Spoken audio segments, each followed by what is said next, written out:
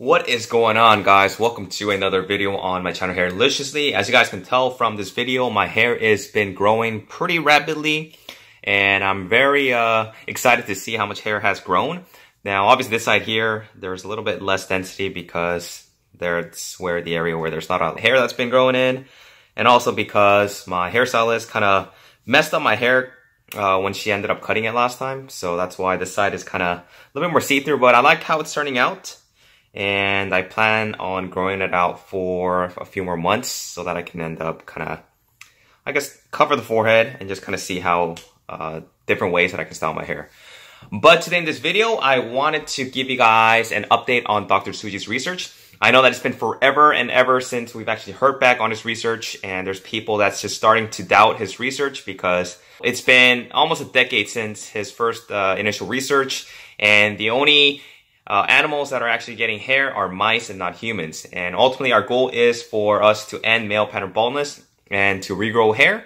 And so for those who are new to my channel, I wanted to give you guys a quick rundown of what Dr. Tsuji's research is about. I don't want to bore you guys to death for those who've been following my channel, because obviously you guys already know what Dr. Tsuji's research is based on. So pretty much Dr. Tsuji's research is based on two different types of cells. We have the epithelial cells and then the mesenchymal cells, where Dr. Tsuji found out that when the two cells interact, they are going to cause hair follicle induction. So Dr. Tsuji's method involves getting a small sample from the back of the scalp, the DHT resistant area. That's where a lot of people don't bald. And so if you were to extract hair from the back of the scalp, the hairs are not going to be prone to male pattern baldness, and that's why if you do implant or replicate them, they are actually not going to fall out for the most part. So a small portion of the back of the scalp is going to be dissected either through an FUT or an FUE, and the hair cells are going to be obtained. So then the epithelial and then the mesenchymal cells are going to be cultured in a petri dish. And once they've done that, they are going to be placed in an optimum environment where it would be created so that the cells can mimic the fetal skin environment. The culture cells would be injected into the environment, and then they would be ready to be delivered in the scalp and should grow into new, fully developed hair follicles in balding men.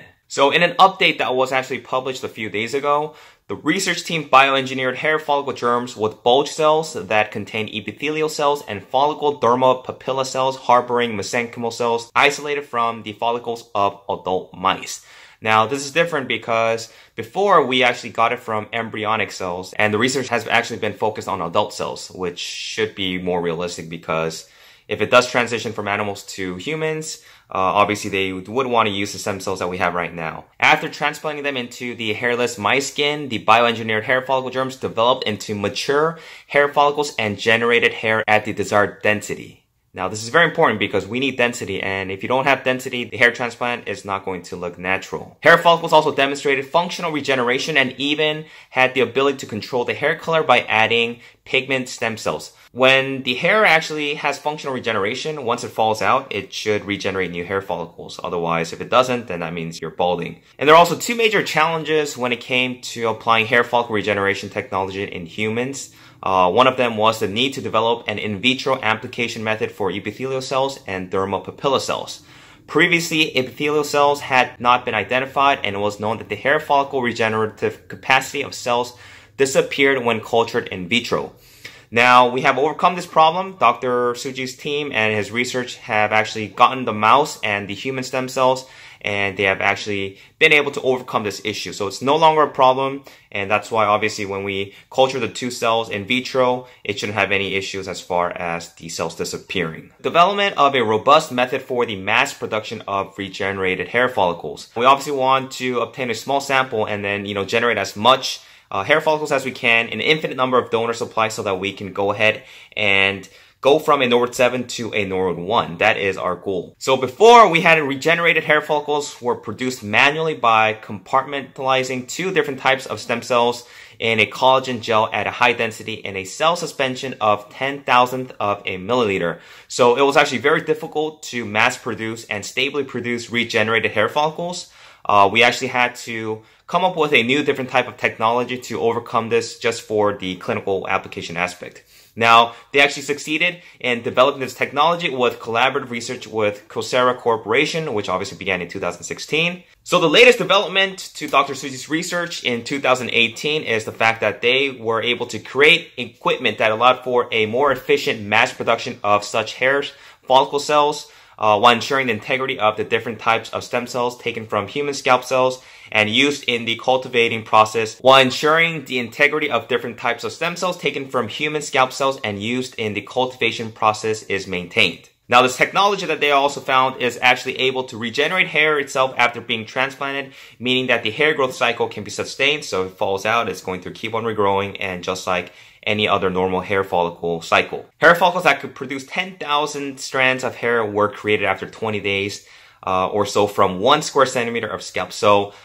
I believe the average person has about 100,000 to 150,000 hair follicles. If they are actually able to produce 10,000 strands of hair in 1 square centimeter of scalp, all it's going to take is 10 centimeters or 10 square centimeters of scalp to produce 100,000 hair follicles, which would be a full set of hair with pretty much maximum density. So this is very, this is crazy. This is very good news for a lot of people who are receding and for people who are actually going to be suffering from hair loss in the future. Now, from July, the research team also plans on transplanting the hair follicles to the backs of mice in order to confirm the safety of the technology. Researchers are keen to determine if any allergic reaction occurs or if tumors develop. If no problems emerge, clinical trials could go underway in 2019 on humans. So the rest of 2018 is going to be pretty much clinical applications on mice, trying to see if it's pretty much safe, if it's going to be growing any tumors or cancers. The important thing about this research is that sometimes stem cell replication can cause cancer, and through research and clinical trials, they're very important because stem cells can be cancerous when they are replicated too many times. And because these stem cells are actually grown in vitro or outside of the body, they also run the risk of turning into cancer when a certain enzyme causes the cells to continue to grow and replicate long after they would normally stop growing. And that's what cancer is. It's abnormal cell growth that continues to keep on growing and growing and growing. So if the research concludes that they are actually able to not do this and pretty much not cause any tumors or abnormal cell growth, this would carry on over to 2019, and humans would be pretty much tested to see if this is going to be effective, also to test for the efficacy. So once again, until we hear back for further news, hopefully the end of this year, there's nothing for us to do other than to be patient and wait, and just pray and hope that everything is going to go as planned. And as you guys know, Dr. Tsuji and his team's research is one of the more promising research that's been ongoing in the hair loss community for treating male pattern baldness for both male and females. And so I'm very excited to see this progress. I'm very excited to see, just looking forward actually to this research, because this would benefit a lot of people. Now, as far as costs, I don't know how much it's going to be, but obviously it's going to cost a lot more than hair transplant. But I don't think we should be worrying about that right now. We should just worry about the efficacy and just hope that there's going to be no cancerous growths or any abnormal growth in the animals that's being tested, and that it's going to carry on over to humans. As always, thanks for watching, guys. If you guys have any questions, if you guys have anything else to support or add to this video, please let me know. Make sure to subscribe, like this video. And as always, I will keep you guys updated on the latest hair transplant and hair loss research. Thanks for watching, guys. Take care.